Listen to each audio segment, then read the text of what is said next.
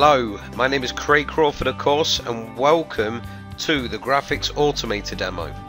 This is a quick demo to show you how the Graphics Automator works and what you can do with it and how perfect it is for you.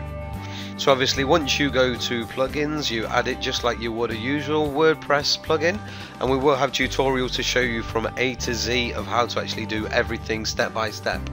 Once GFX Apocalypse plugin has been added, you activate it. This one's already been activated, and then on the top left hand side you click the GFX Apocalypse little icon tab. Once you do that, it will take you to here. This is the different categories shown, and obviously the self-explanatory: business characters, discount stickers, doodles, guarantee badges, and so forth. You can add a new category. This is where it's really cool. You can upload your own graphics into this plugin to keep and store for as long as you want and where you want. You can move the plugin with you. This is kind of like a briefcase in a weird way. If you want to think of it as that way, that's not what this plugin is made for. This is just part of it. That's the awesomeness. So that's just how you add a category anyway. The images, this is the main coolest part. If you see here, you have the business characters, the name, the image, and the action.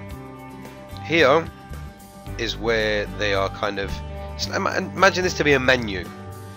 These images, all of these images that you see, let's go to the next one, next, we can keep going, and as you can see there are many images. Keep going. All of these are stored on our server, so this means that there's no holding back your website. Your website can run as freely as it wants, and there's no clogging it up with too much memory taken up. So you basically choose whichever one you desire. Let's use this image. If you want to look for, I don't know, a guarantee badge, it shows up already in the search. Like there's a search kind of engine on the top right hand side. Let's use this image, shall we? Yeah, let's use this one, and this one.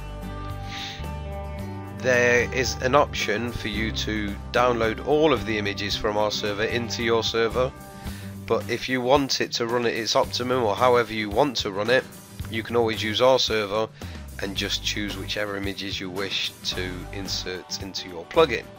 How cool is that? So now we've done these, I will show you how to add them to a page or a post. Remember, all of this is going to be taught to you step by step.